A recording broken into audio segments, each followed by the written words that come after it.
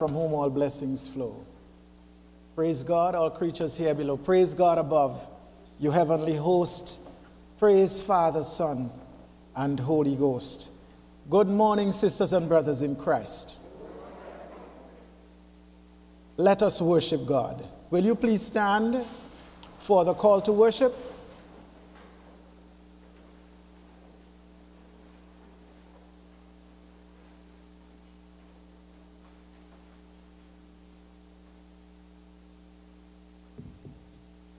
This is the day that the Lord has made. This is the day of new beginnings. Come, let us prepare ourselves for worship. Amen. Please be seated.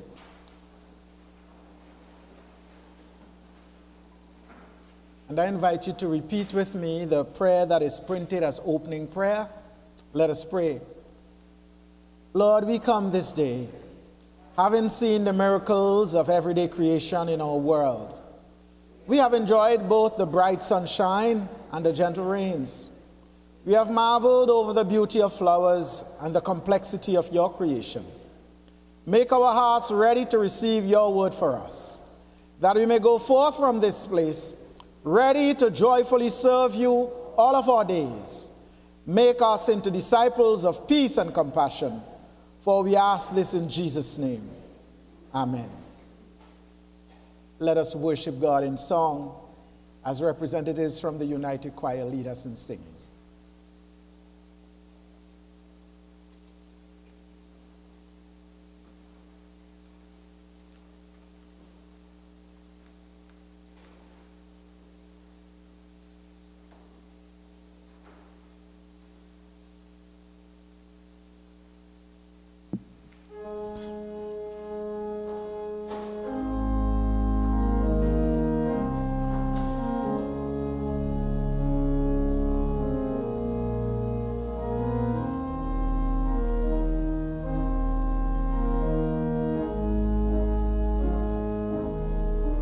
You have longed for sweet peace and for faith to increase, and have earnestly, fervently prayed. But you cannot have rest or be perfectly blessed until all on the altar is laid. You have. Would you walk with the Lord in the light of his word and have peace and contentment always?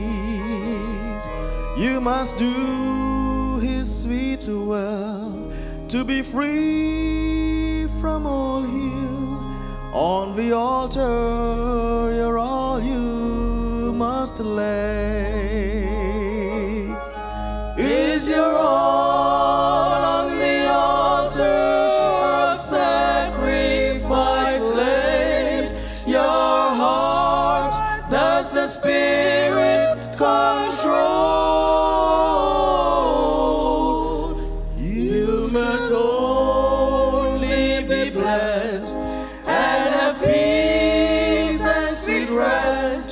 As you yield him your body and soul.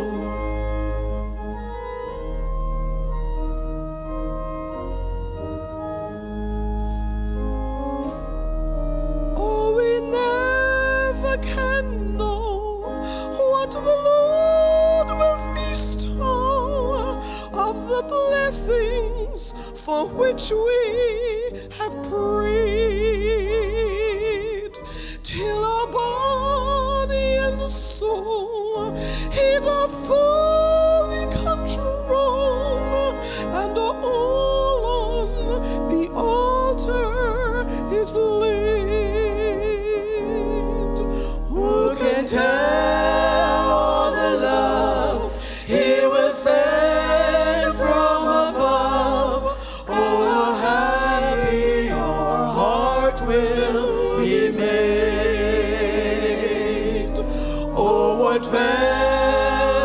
and sweet, we shall share at his feet when our all on the altar is laid.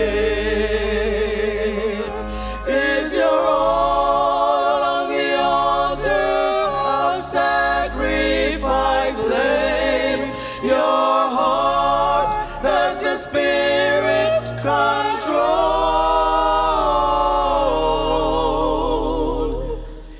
You can only be blessed and have peace and sweet rest as you yield in your body and soul. Is your all on the altar of sacrifice laid? Your heart does the Spirit control.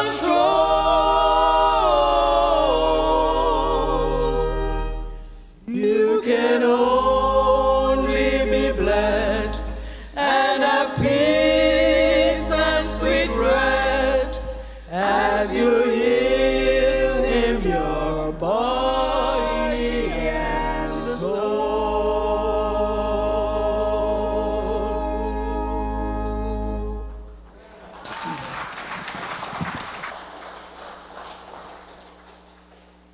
Praise God. Hallelujah.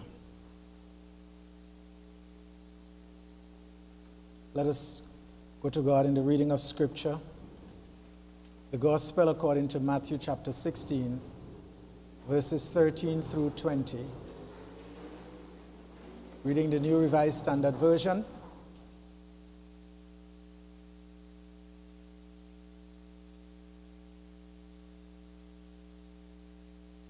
Now when Jesus came into the district of Caesarea Philippi, he asked his disciples, "Who do people say that the Son of Man is?" And they said, "Some say John the Baptist, but others Elijah, and still others Jeremiah or one of the prophets." He said to them, "But who do you say that I am?" Simon Peter answered, "You are the Messiah, the Son of the living God." And Jesus answered him, "Blessed are you, Simon, son of Jonah, for flesh and blood has not revealed this to you, but my Father in heaven. And I tell you, you are Peter, and on this rock I will build my church, and the gates of Hades will not prevail against it. I will give you the keys of the kingdom of heaven. And whatever you bind on earth will be bound in heaven. And whatever you loose on earth will be loosed in heaven."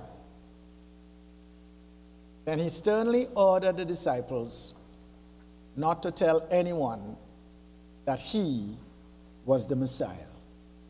This is the word of God for the people of God. Please be seated. Once again, we are going to be blessed with music in preparation for the spoken word.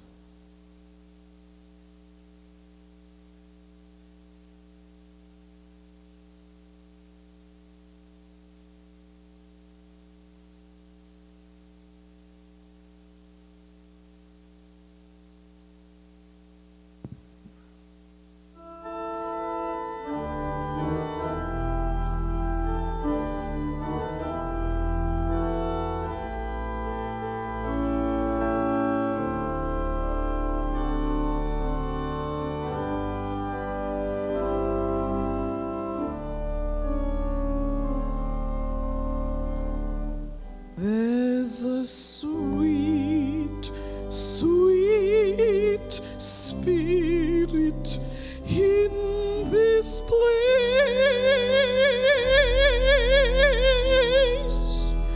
and I know it is the Spirit of the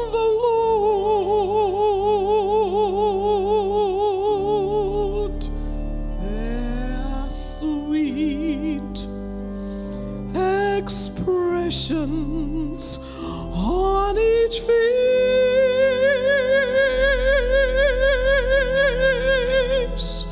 and I know you feel the presence of the Lord.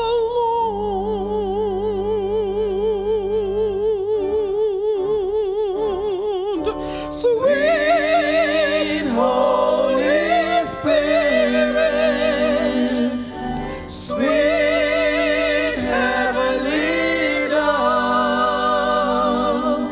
stay right here with us, filling us with your love. And for these blessings, we lift our hearts in praise. Without a doubt, we'll know that we have been revived when we shall leave this place.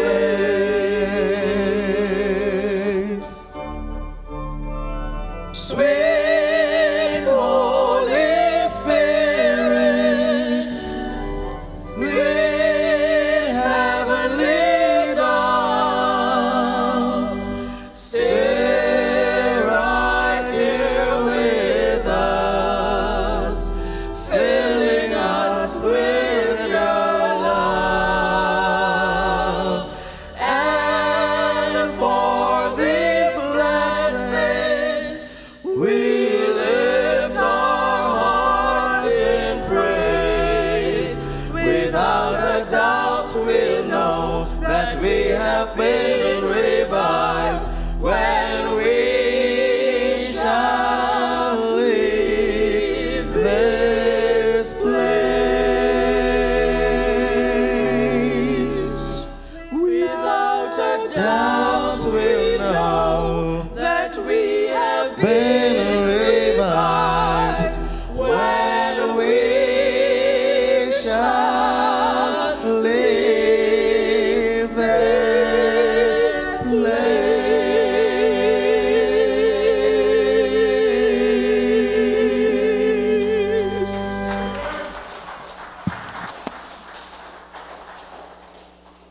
Praise God. Extend a warm word of welcome to all gathered with us today. It is a joy to see each of you in the house of the Lord. Praise God. We want to use as a subject for reflection today, ways to resist the gates of hell. Ways to resist the gates of hell. And of course, our text is from Matthew 16, verses 13 through 20, and especially verses 16 and 18, if you'll put those verses up for us. And they read as follows. Simon Peter answered, "You are the Messiah, the Son of the living God."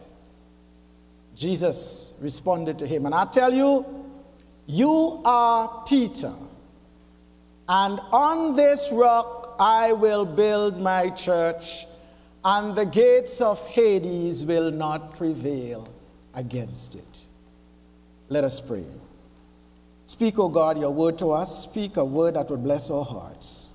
Speak so that the words of my mouth and the meditation of all our hearts will be acceptable in your sight, O God, our strength and our Redeemer. Amen. So this is the first instance of the word church in the Gospels. And if I were to ask you, well, who is the church? Or what is the church? I wonder what your response would be. We are the church. We are the church. Is it Methodist? Is it Pentecostal? Is it Anglican? Your response to those would probably be no, not necessarily. The church, as the Bible understands or the Bible presents, is really the called out people of God, people called out of the world by the gospel of Christ. And Jesus is saying, the gates of hell, or the gates of Hades, the King James Version uses the term hell. The gates of Hades will not prevail against this community. Now, the power of a city resides in the gates. If an army attacks a city and they take the gates, well, you may as well surrender.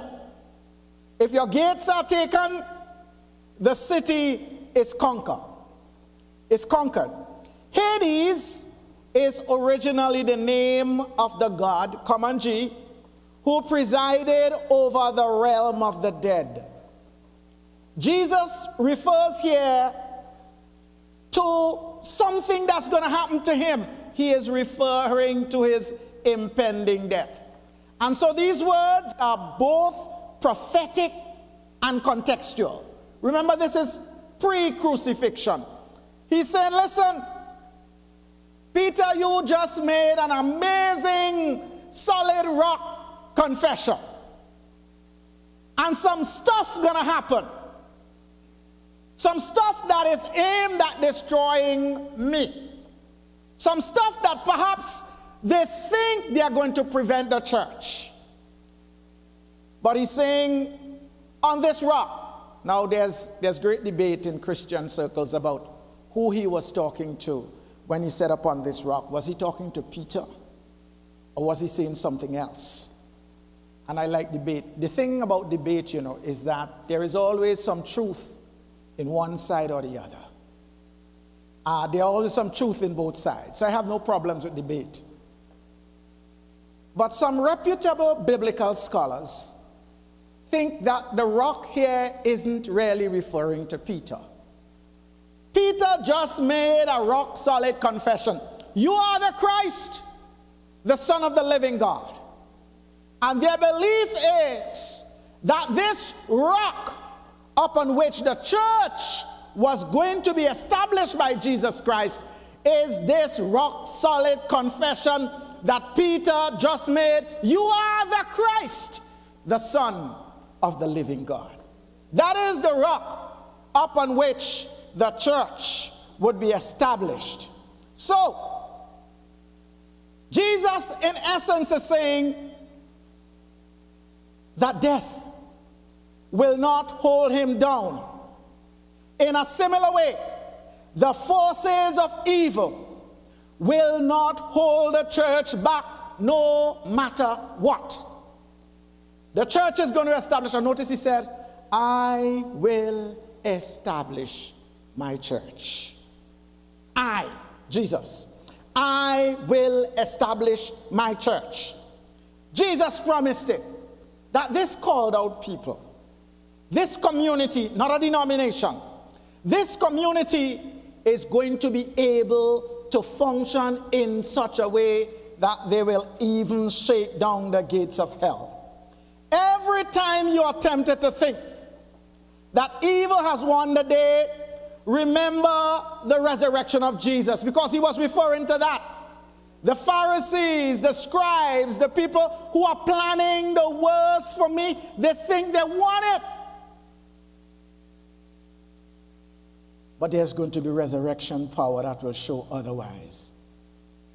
Every time we are tempted to think that that's the end of it all, remember what Jesus said about the church. That upon the rock of himself, upon the rock solid confession, that you are the Christ, the Son of the living God, upon that confession, the church is built. But there are some things that we can do to resist the gates of hell. So the church community is the called out people of faith, the people who confess that Jesus Christ is Lord. And it is upon that rock that he will build his church, that confession. And the gates of hell shall not prevail against this community. But there are some simple things that we can do to resist the gates of hell. And say, here are some ways of resistance. In the first instance, I want to point out, we have to connect to Christ. We have to connect to Christ. Look at those verses again. Simon Peter answered, you are the Messiah, the Son of the living God. And I tell you, Jesus answered, you are Peter, and on this rock I will build my church, and the gates of Hades will not prevail against it. But we shake the gates of hell when we connect to Jesus. It is this connection that releases the power to help us shake the gates of hell. It is those people who are connected who will be able to shake the gates of hell. Romans 10:9 and through 10 tell us how we can connect.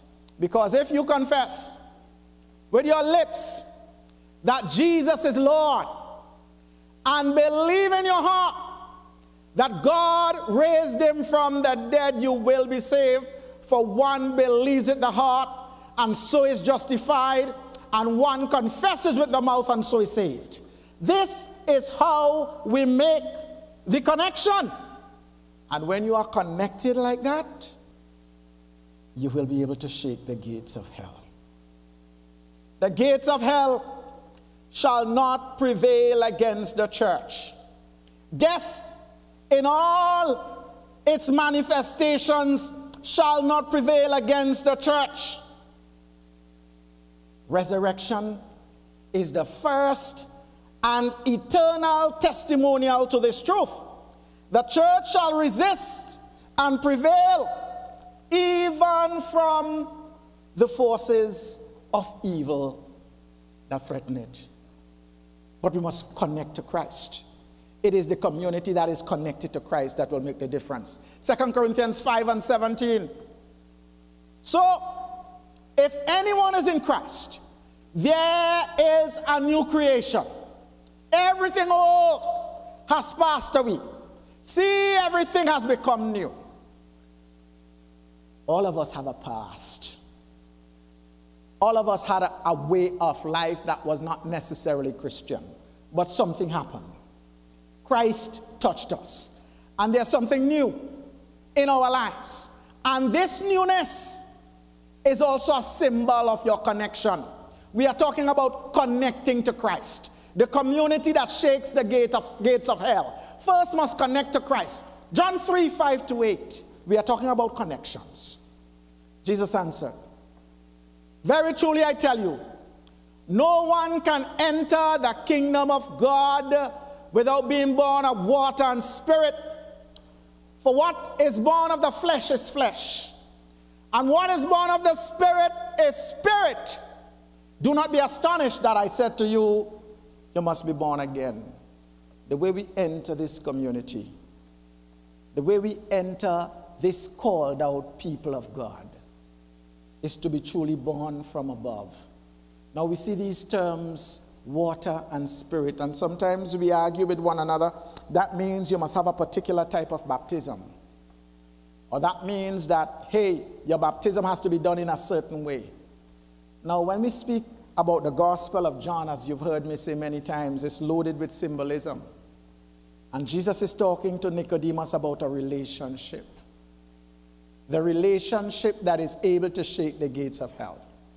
And water here stands for the cleansing power of Jesus Christ. When we connect to Christ, when we say, Jesus, you are Lord, and when we surrender our lives to him, Jesus cleanses us. And so we are cleansed from past sins, of which all of us is guilty. But if we are cleansed, you may very well proceed to make the same mess of life all over again. The Spirit is the symbol of power. So water and the Spirit stands for the cleansing and the strengthening power of Jesus Christ, which cleanses us of the past and gives us the power, the grace to continue to live for Christ, because on our own we can never do it. Water and the Spirit stand for the cleansing and the strengthening power of Jesus. And when we are washed and when we are strengthened, we belong to a community that is able to shake the gates of hell. The gates of hell stand for evil and all its representations. So first of all, there are some simple things that we must do. First, we must connect to Christ. Because if you're not connected to Christ, it doesn't necessarily mean you're part of the community. You may play the organ, not showing anything at you, Sister Sina, but that doesn't necessarily mean you belong to the community. You may preach, but that doesn't necessarily mean that you belong to the community. But if you are established upon the rock, on this rock I build my church, and the gates of hell shall not prevail against it. It is on the basis of that confession of the name of Jesus Christ that you are part of this called out community. Come on, you might be chair of trustees. You say, don't touch that bench unless I tell you to touch it. You may run things around here, but it doesn't mean that you are part of the called out community of God. The called out community is the people, or are the people who have declared that Jesus Christ is Lord. They've made that confession and they are connected to Christ. So first we must connect to Christ. But secondly, let me point this out. We must pray for one another. We must pray for one another. You know, the resistance that is happening, or the resistance that resists the gates of hell, doesn't just happen by accident. A praying church is a powerhouse. And we have personal testimonies about that. But let us first look at a biblical testimony. Acts 12 and verse 5. While Peter was kept in prison, the church prayed fervently to God for him. While he was in prison, the church prayed for him. The story goes on to tell that Peter was released from jail as a direct result of a prayer meeting, you know. That's why I'm saying prayer meetings shake the gates of hell. And when we pray for one another, we shake the gates of hell. Let's go on to get a little more background on the story. Acts 12, 11 through 17. Then Peter came to himself and said, "No, I am sure that the Lord has sent his angel and rescued me from the hands of Herod and from all the Jewish people who were expecting." You see, sometimes people planning your downfall. But the word of God says, no weapon fashioned against you shall prosper. And so people expecting to see you sink. But each time you rise and they call you Miss Cork or Mr. Cork, it is because people are praying for you. And God is sustaining you. And the gates of hell are being shaken on your behalf. As soon as he realized this, he went to the house of Mary, the mother of John, whose other name was Mark, where many had gathered and were praying. And when he knocked at the outer gate, a maid named Rhoda came out to answer, and recognizing Peter's voice, she was so overjoyed that she didn't even open the gate for him. She went in and announced that Peter was standing at the gate. They said to her, "You're out of your mind." How often have you heard that? When God comes through for you. People tell you you're crazy. That didn't happen. That couldn't happen. You are out of your mind. You're not out of your mind. God is shaking the gates of hell on your behalf. On this rock I build my church, and the gates of hell shall not prevail against it. You're out of your mind, they said. But she insisted that it was so. They said, it is his angel. They can't believe it. Meanwhile, Peter continued knocking. They don't let him in yet, you know. And when they opened the gate, they saw him and were amazed. He motioned to them with his hand to be silent and described for them how the Lord had brought him out of prison. And he added, tell this to James and to the believers. Then he left and went to another place. So that is the biblical example. But let us talk about us. Some of you have been delivered from cancer because people have been praying for you. Some of you have been saved from terrible and perilous situations because the church has been praying for you. Some of us have come through the worst of circumstances because we have a mother or a father who is always on her knees, always on his knees, praying for you. They stop the gates of hell. They shake the gates of hell on your behalf. Some of us have come through situations in which others have died because people have been there praying for you. Prayers that resisted the gates of hell. Because of a group that was praying for you, you came through. Because of family praying for you, you came through. They shook the gates of hell on your behalf. When Christians pray for one another, they connect with God in a powerful way. They resist the gates of hell.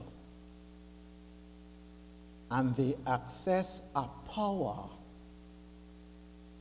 that cannot be accessed any other way except through prayer. I would add fasting. But talking about praying for one another, we can't leave out this one as well. One of the ways in which we shake the gates of hell is by respecting one another. The crab in a barrel mentality must never describe the Christian or the Christian church. You know, we are people who love status, you know, the status-seeking people. We love to know we are the top. You say to people, you're not in any competition. But come in with a dress that look better than their dress. They say, where you buy that? They want to know who's in competition. Everybody is happy with their salary until they find out you making $20,000 more than them. Last week they tell you morning, this week they pass you straight. We love competition. And we like to know that we are on top. We always are not above. And Jesus knew this about the human condition. And in essence, you know what Jesus did? He taught his disciples a lesson. To tell them they must respect each other to the point where they are serving each other. And to the point where they are washing one another's feet. You know, I'm not making this up, you know. John 13, 12 through 14. After he had washed their feet, had put on his robe, and had returned to the table, he said to them, do you know what I have done to you? You call me teacher and Lord, and you're right, because that is what I am. So if I, your Lord and teacher, have washed your feet, you also ought to wash one another's feet. It's a compelling lesson. When we learn to respect each other, respect one another, to the point where we are willing to wash one another's feet, we shake the gates of hell. Jesus taught that that is the kind of service we must do. And Jesus demonstrated this in his washing the disciples' feet. And his lessons came home powerfully in the example to teach us that dominance over one another is not the way of Christ. Dominance over one another is not the way of this called out community. You must be willing to wash one another's feet. And Paul, in Romans 12, puts the same concept beautifully in verse 10, I believe, and he says, love one another with mutual affection. Love one another with mutual affection. And here's the competition he talks about. Outdo one another in showing honor. Here's the competition he recommends. Outdo one another in showing honor. Show honor where honor is due. Respect where respect is due. Respect for others means that you will exercise self-control. And self-control means that you are not giving precedence to one over the other. Where there is respect, mutual respect, the gates of hell are resisted. We're talking about ways to resist the gates of hell. So let me say this finally. Finally, support one another. Support one another. We're talking about the church, the called out community. And we said, first of all, to be this community that is able to resist the gates of hell, we must first connect to Christ, because it is on this rock that the church is built. And we said, secondly, we need to pray for one another. That includes respecting one another.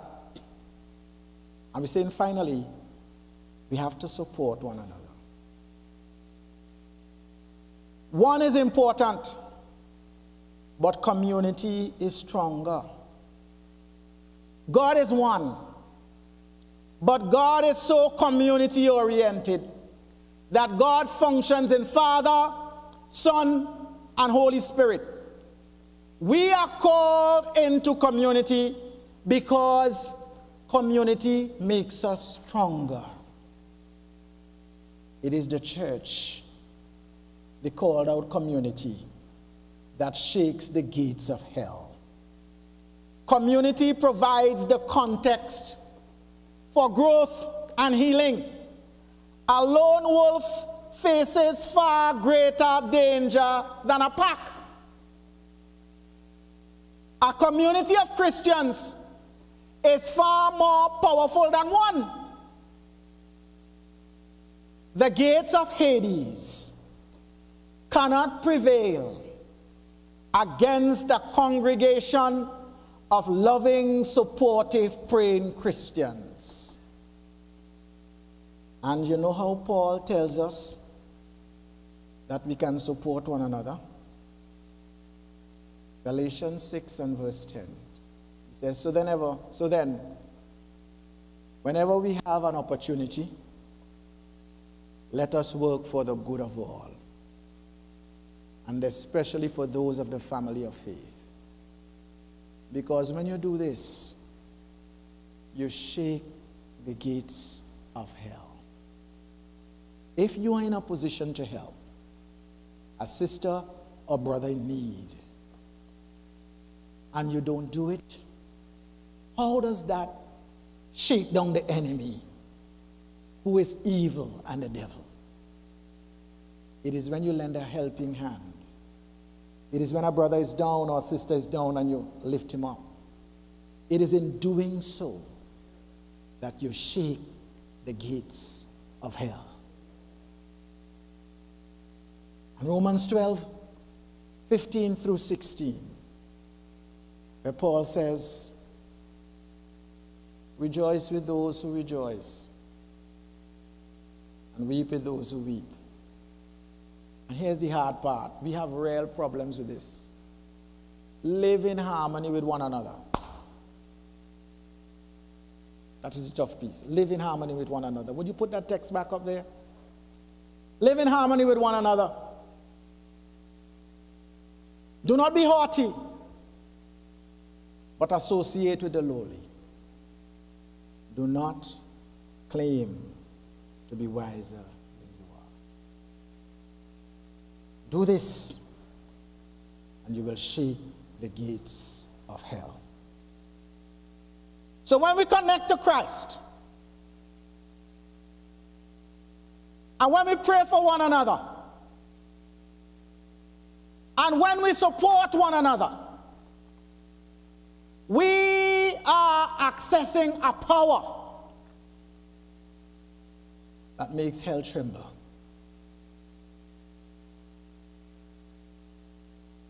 I close with an illustration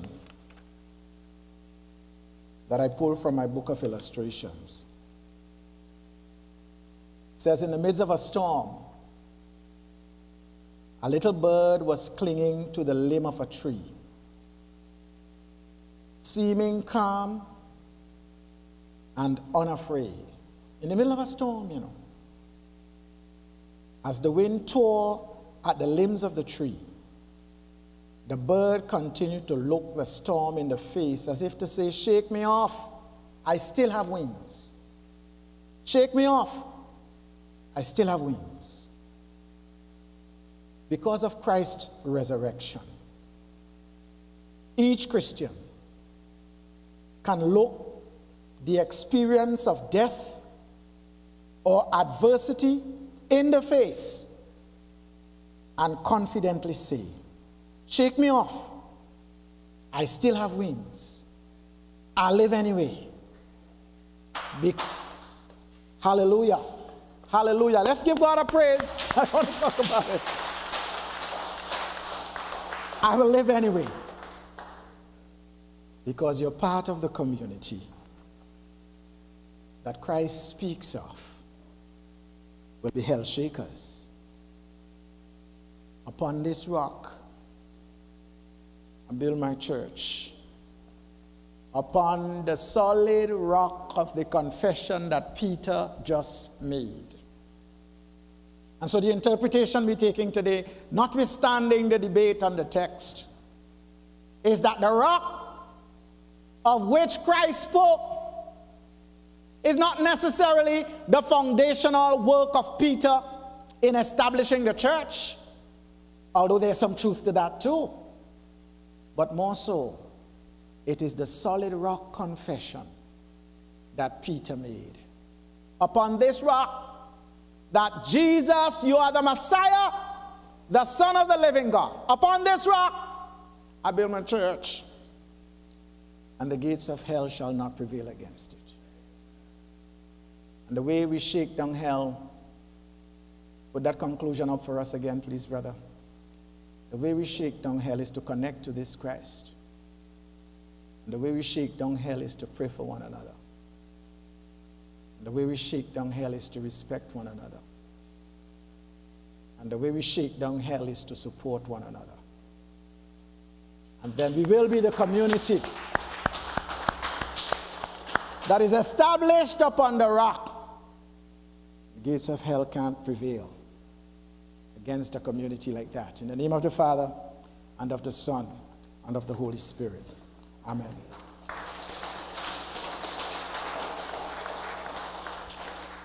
Let us be in prayer. Eternal God, we praise your holy name. We come to you now, Lord. We come in this moment just to surrender ourselves, for we know that in order to be part of the community, we must surrender to you. So even at this time, we know that you are Lord. Search our hearts. As the psalmist says, search us and know us. And we lay our lives bare before you. Your word says if we confess our sins, you're faithful and just to forgive us our sins and to cleanse us of all unrighteousness. We commit ourselves to you. We commit ourselves to be part of that community that shake the gates of hell. Take us and use us for your purpose to reduce the presence of evil in the world and to honor Christ and shake the gates of hell. In Jesus' name, amen. I invite you to stand for the great thanksgiving as we prepare ourselves for the sacrament of Holy Communion. The Lord be with you. Lift up your hearts. Let us give thanks to the Lord our God. It is right and a good and joyful thing always and everywhere to give thanks to you, Father Almighty, creator of heaven and earth. You formed us in your image and breathed into us the breath of life. When we turned away and our love failed, your love remained steadfast. You delivered us from captivity, made covenant to be a sovereign God, and spoke to us through your prophets. And so with your people on earth and all the company of heaven, we praise your name and join the unending hymn. Holy, holy, holy Lord, God of power and might, heaven and earth are full of your glory. Hosanna in the highest. Blessed is he who comes in the name of the Lord. Hosanna in the highest. Please be seated. Holy are you and blessed is your Son, Jesus Christ. Your Spirit anointed him to preach good news to the poor, to proclaim release to the captives and recovering of sight to the blind, to set at liberty those who are oppressed and to announce that the time had come when you would save your people. He healed the sick, fed the hungry, and ate with sinners. By the baptism of his suffering, death, and resurrection, you gave birth to your church, delivered us from slavery to sin and death, and made with us a new covenant by water and the Spirit. When the Lord Jesus ascended, he promised to be with us always in the power of your word and Holy Spirit. And the night in which he gave himself up for us, our Lord Jesus took bread, gave thanks to you, broke the bread and gave it to his disciples and said, "Take, eat. This is my body which is given for you. Do this in remembrance of me." Likewise, when the supper was over, he took the cup, gave thanks to you, and gave it to his disciples and said, "Drink from this, all of you. This is my blood of the new covenant poured out for you and for many for the forgiveness of sins. Do this as often as you drink it in remembrance of me." And so in remembrance of these, your mighty acts in Jesus Christ, we offer ourselves in praise and thanksgiving as a holy and living sacrifice, in union with Christ's offering for us as we proclaim the mystery of faith.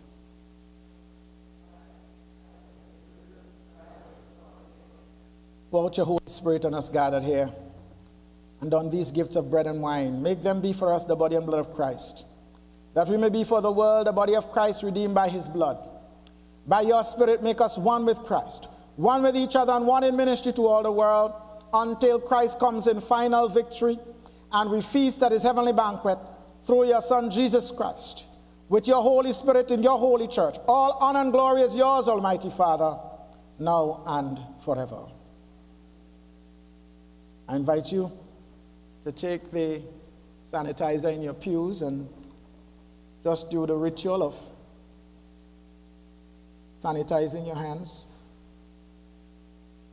I hear there's a 20-second rule, so you rub your hands for about 20 seconds.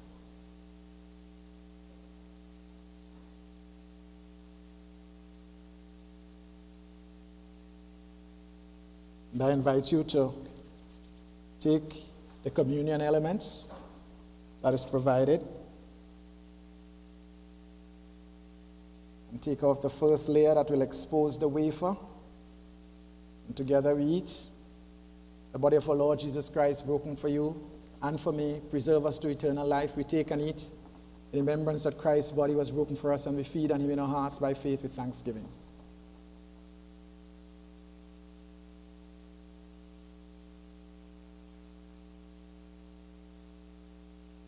Expose the wine, in our case grape juice, the blood of our Lord Jesus Christ shed for us, preserve us to eternal life. We take and drink in remembrance that Christ's blood was shed for us, and we are thankful.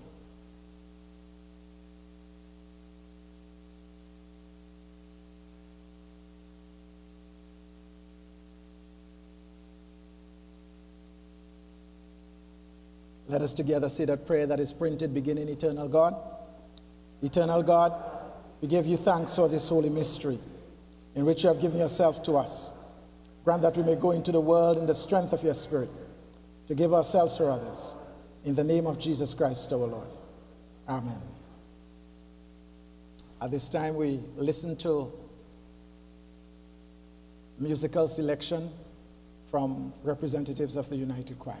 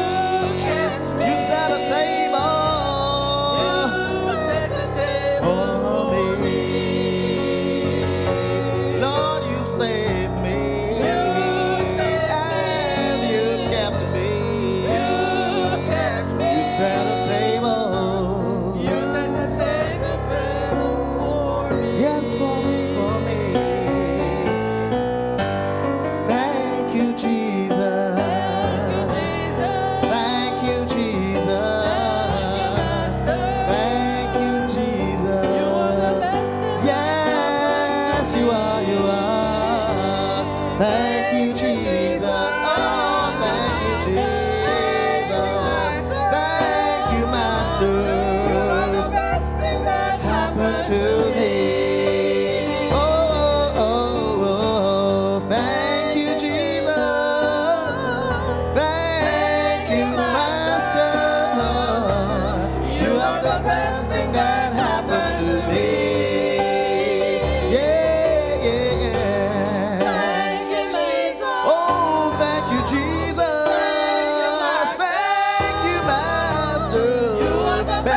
that happened to me.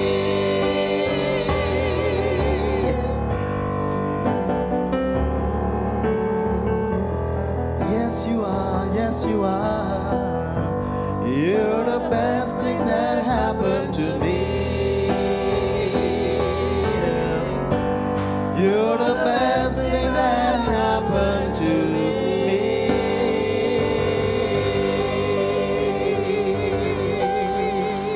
Yes. Praise the Lord. Praise God. So I give God thanks for the United Choir for faithfully serving us in our 11 o'clock service all through the pandemic.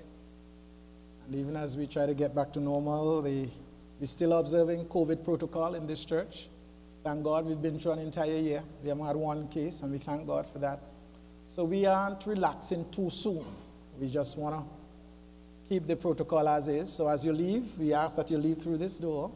That's our protocol we've been observing. And put your offering in the box at the back. But after I do the offering prayer and the benediction, and we are off camera, I'm asking you to remain for about 5 minutes so that we share some announcements. We don't want to do our announcements on camera. So let's stand for the blessing of the offering.